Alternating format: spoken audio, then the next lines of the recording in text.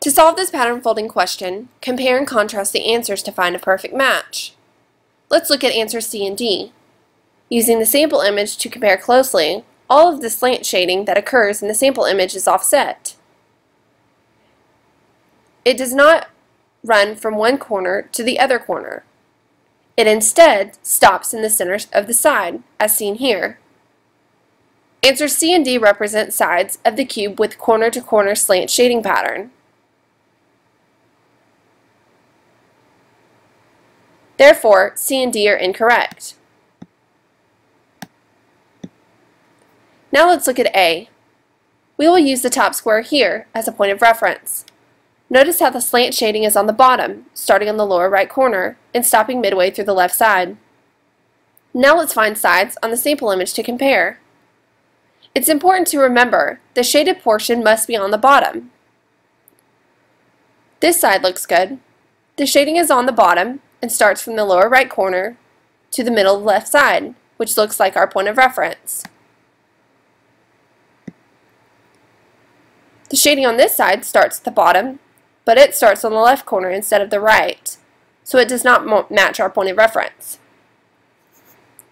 If this box was flipped over, it would place the shading at the bottom, and it would run from the lower right corner to the middle left side, which matches.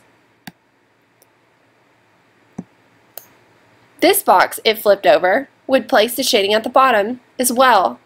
However, the slant would be backwards, starting on the lower left corner, which doesn't match. This box already has the shading at the bottom, and we can see that it is backwards, running from the lower left corner, not the right. And finally, this box has the appropriate shading to match, as it is on the bottom of the square, and starts the lower right corner and runs to the middle left side. So let's first take a look at this square. If you were to fold this side here, you would form the front side as seen in A here. It would rotate the shading 90 degrees to the left, forming an adjacent shaded side in this direction. In answer A, we see the shading alternates with a space in between that is not shaded. This does not match. If we look at this box, remember it would be flipped over, so this side above here would represent the front side as seen here in A. Again, we have adjacent shading with two shaded sides close together and not alternating as A suggests. It does not match. Looking at this box, we see that the box to its right would be the same side as here. According to the sample image, the two sides should be mirror images to each other. In A, the two sides do not mirror each other. Therefore, A is incorrect, and B is the correct answer.